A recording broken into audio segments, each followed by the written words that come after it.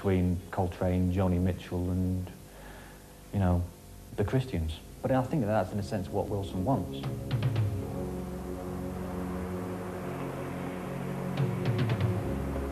As well as working for Granada TV as a newsreader, Anthony Wilson is a founder member and director of Factory Records, a key figure on the Manchester music scene. For a decade now, his non-compromising music business tactics have rubbed the London majors up the wrong way by ensuring that Factory remains independent and in Manchester. It's quite exciting. I mean, these days it's all like drug dealers and musicians living in there. The council, thankfully, don't put families in anymore. And this is the Caribbean Club. It used to be the Factory It's Club. always been the Russell Club, really. It's always been the Russell Club, and this was the Factory. Before there was like a Factory Records, we ran a club here called the Factory in, 1978. It was the punk scene. And people, as we do now, for the sake of this interview, used to sit on the steps out here in the sunshine. It's quite nice with the sunshine. What went on here when you ran the club? It was 78, 79, so it was like real heart of post-punk, of coming out of punk. For Manchester, we had punk really happening here in a way that, because of its smaller environment and because of this, it had an intensity that it never had in London. You had that in Manchester. It produced Joy Division, the greatest group of their era, Buzzcocks, the greatest punk group, Joy Division, the most important post-punk group, in fact, the most important group since the Sex Pistols to today. But you had Martin Hannett, the great producer of his era. You had Peter Saville, the great designer of his era. You had all these, all these things that were there, and we had a great journalist. We had Morley, a great journalist. You had Cummins, a great photographer. So we had top-class stuff in this city. The images come out of the design. They're vaguer, but words like grey, industrial, depressing. How does that fit? It's like another of the myths, doom-laden. That's fine. I love all the myths, It doesn't worry me at all. I mean, there's nothing gloomy. Are in Hume. I don't find it too gloomy. It's a bit of a drag today. It's a grey day today. But, I find Hume quite exciting. Manchester's very exciting. And it's like saying that Hamlet's gloomy or something.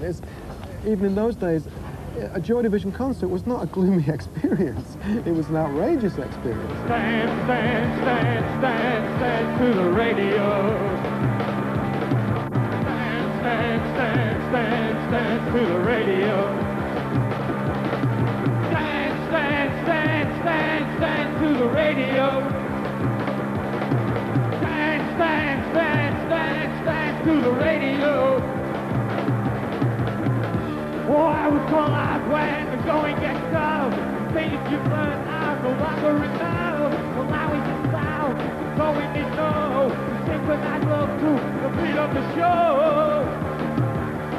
And we should dance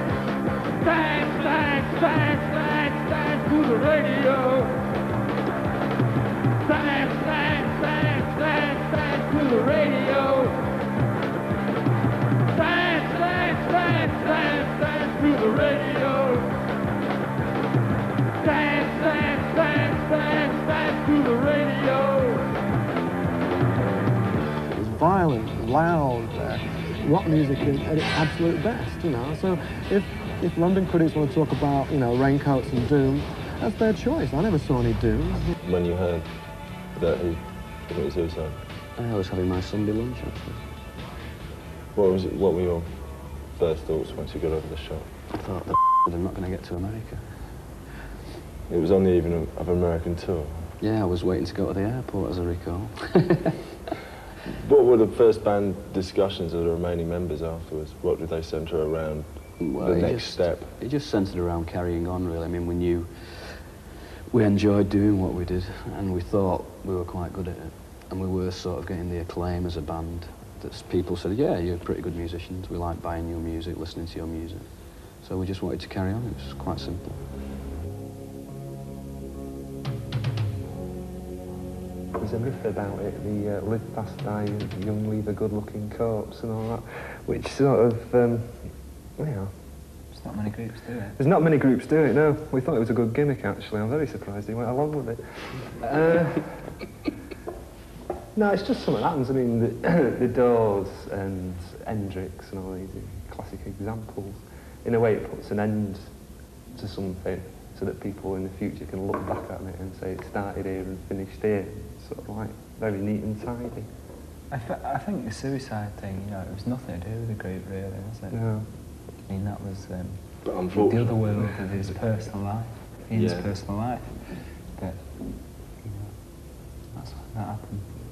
Ian had taken an overdose sometime before, and it's one of those things that we'd all assumed it was a cry for help, plea for anaesthesia or whatever. It was one of those ones that you presumed he was merely, you know, asking for help, and therefore it hadn't actually occurred to us that this would happen. It hadn't occurred. I think there is a mythic quality. I mean, Ian isn't a god, or wasn't a god, but I had rock and roll gods.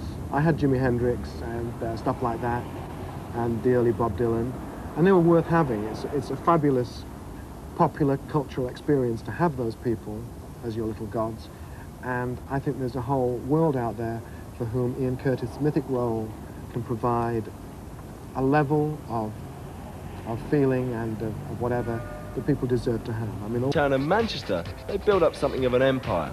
With this recent acquisition, a 5-storey property which will open as a private members club called Dry later this year, and this place, the Hacienda, possibly the most futuristic looking club in Europe. New Order and Factory have come a long way since their staunchly independent days, when they supposedly turned down a $1 million American bid for Joy Division. Is that true? Well, these things fanning from Martin rather than strident independence. Did you hear of this $1 million? I heard it after the event. Yeah, I would have took $1 million. Yeah. I don't think anybody approached the band with the offer. Only got as far as Martin Hannett. 6 miles out of central Manchester, this is Strawberry Studios, where Martin Hannett produced the bulk of Joy Division's music in the late 70s. And now bitter Hannett refused to appear in this feature, but instead he issued this statement. unfortunately my business hat was not firmly fixed to my producing head. To cut a long story short, I left Factory with a derisory percentage of the earnings from the sale of these records in comparison with the producer's fees I would have received from even the most avaricious major label. What do you think of that? The guys... Better lawyers. He took us to court. It's his lawyers that agreed those amounts. We wanted to give him a better deal with points that he would have still been collecting on. He refused to accept the deal we offered him, which was a very, very good deal. I mean, I think what's happened now is that the people that run that particular record label have in their kind of vocabulary a very kind of shrewd understanding of the way the world shifts. And there's no doubt that the idea of flogging the dead body, which is ultimately what it's about, however cruel that may sound, to respond in no less a cynical way, I would have thought, than the way CBS flogged Ross. What do you think of that? I've always thought Paul Mohammed is full of anyway. Seriously, does it work to your disadvantage that the myth of Ian Curtis continues? Well, that's part of the reason why I don't like the video, which you haven't asked me about yet, because I think the video very much concentrates on What Ian. video? The Atmosphere video concentrates on Ian very much, and I don't like it. Be perceived now as you're going to release the compilation LP, Substance, and I think the others will people follow. have got to perceive it as some sort of rip-off, really. Why now, though? Why this particular point in time, which is it's not an anniversary, it's an arbitrary 7.5, 8 years after the event? To help us with our tax problems, I think it is. New Orders and Joy Division never put singles on albums. So when we began to do CDs 3 or 4 years ago, we said, do you want to put your singles on the extra end bits? And they said, no, leave the albums as they are. So therefore, we always knew we had to do a CD of the singles. We happened to get around to New Orders last year, merely because it was harder to find the tapes for Joy Division. We got around to that this year. It is merely the accident of bringing out the digital versions of those singles which don't exist. But then it provides you with an opportunity to say, look at this, this was the greatest rock artist of his generation, and isn't it interesting that it's so these days? I think if anybody's got the same kind of spirit and drive and response to the world as Joy Division now as a young person, they wouldn't go into pop. Because the people that own pop, and we all know who they are, will not allow it to happen.